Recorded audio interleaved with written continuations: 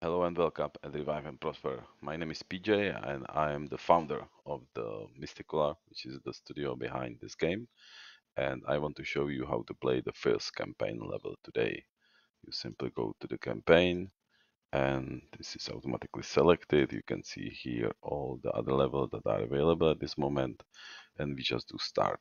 In this level, our goal is to get to this teleport and as you can see, there is a barrier that we cannot go over because the character both cannot jump off the edges.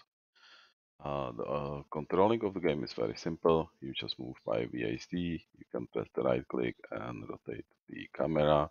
You can use Q and A to go up and down. Now, to get the Mr. Goat here, you some help here by clicking on those orange arrows, and we can see that we can dig the terrain here. So let me close this tip. The digging is very simple. I will let him to build the stairs and we'll go and dig the terrain. So this is the main first feature in our game, is that you can, from the start of every level, you can simply modify the terrain, which is very important for what I will show you in the next level. So we build the stairs and Mr. Goat now can work in the area.